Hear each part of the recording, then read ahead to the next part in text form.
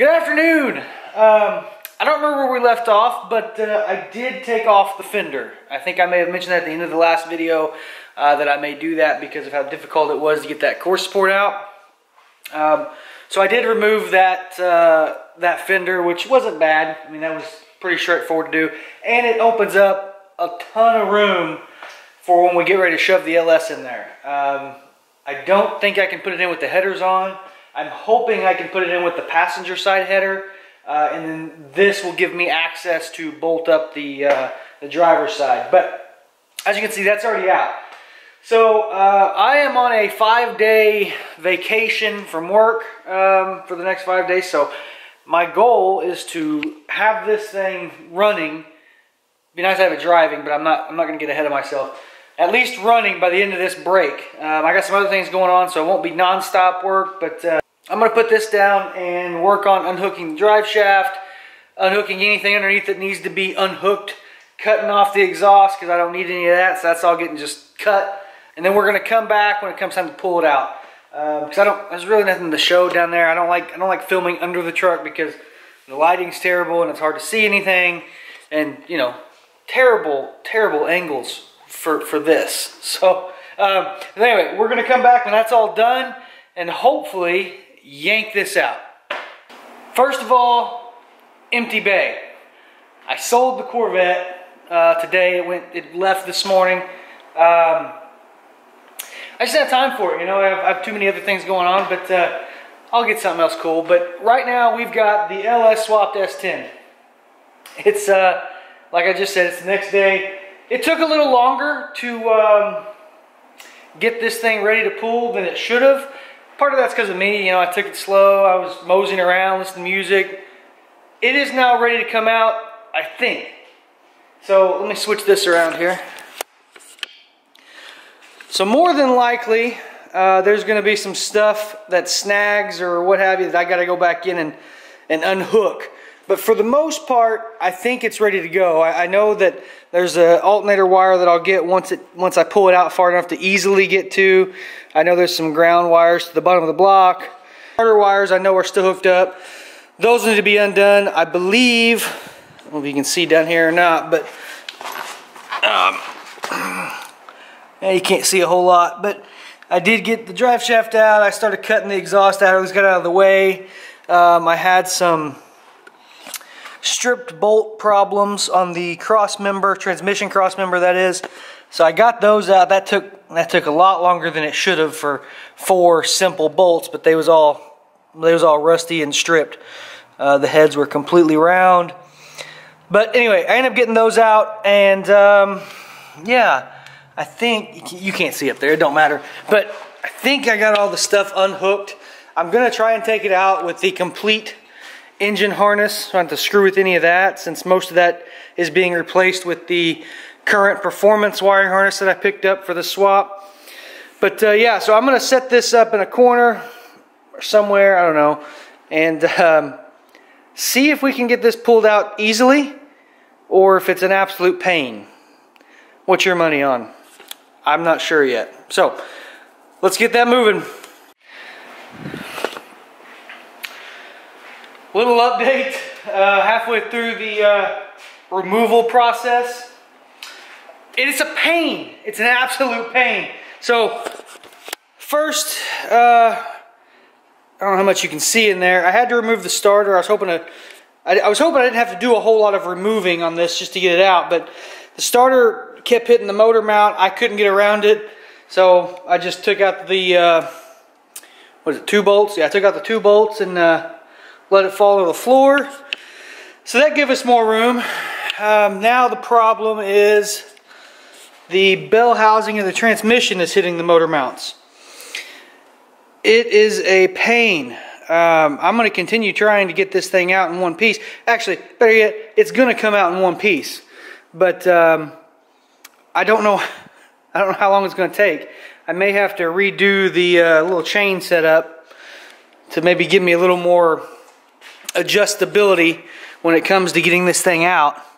I mean, we're so close, but the problem is I can only get it so high before it starts hitting the firewall, and then it's just I mean, if I could take a Sawzall to those motor mounts and just slice them off, I would, but I don't think that my little handheld one there is going to be strong enough to cut through those. But I tell you what, if I got to screw with it a whole lot longer, I'm probably going to try that. So, like I said, just an update halfway through this.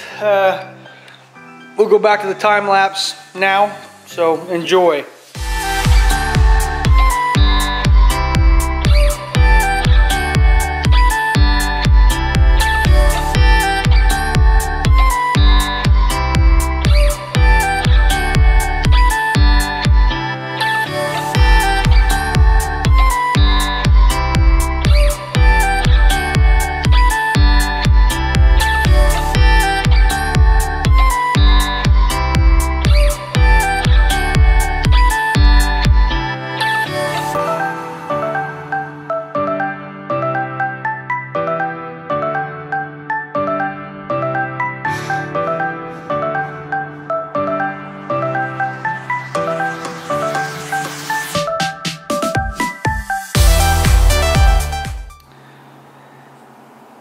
There it is.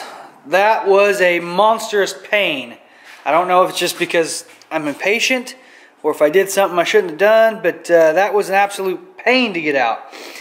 So yeah, there's the 2.2 4-cylinder that has a big hole right there in the side of the block. Not sure what happened. Maybe ran out of oil and just kept going. Who knows? But I got a buddy who's coming today to pick this up. They want to use the transmission for something and then just take the engine apart just to learn how to take an engine apart. So, I mean, this is a perfect one to do it with, you know. I mean, it's small, simple, and broken, so he can't hurt it. But anyway, yeah, so here is the carcass of the S10. So I'm gonna, once I get all this stuff cleaned up, so that's the next step is cleanup. I can't stand the mess, you know. We're going to move this over there somewhere to wait for him to pick it up this evening. Then I'm going to start cleaning up the mess that the engine made, which most of it is just some foul smelling transmission fluid. I mean, it smells awful. I mean, it smells worse than gear oil. I don't know if it's been ran hot. Who knows, maybe the trans isn't good like I told him it was, but I don't know. It's like I said, it's irrelevant.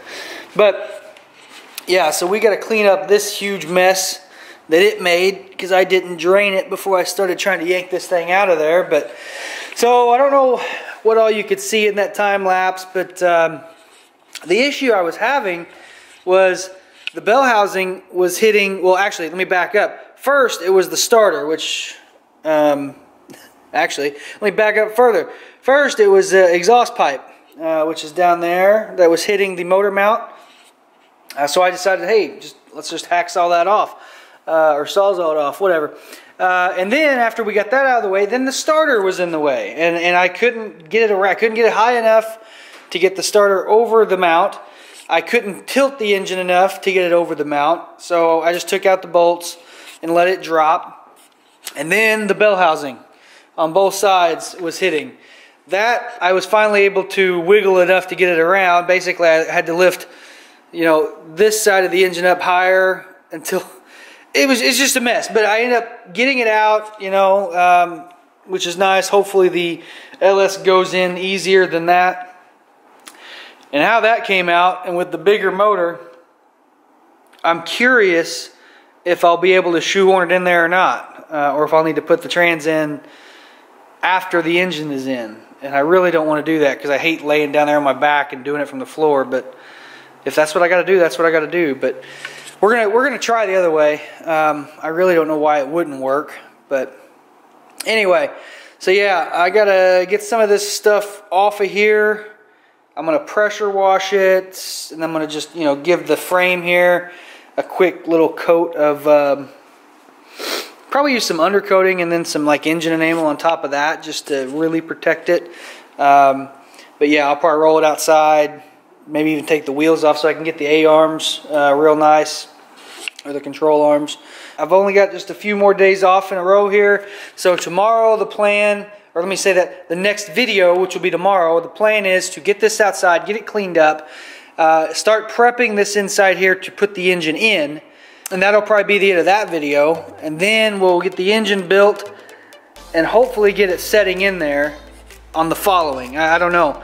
Like I said, I'm just kind of winging it at this point. Anyway, I think that'll do it for this video.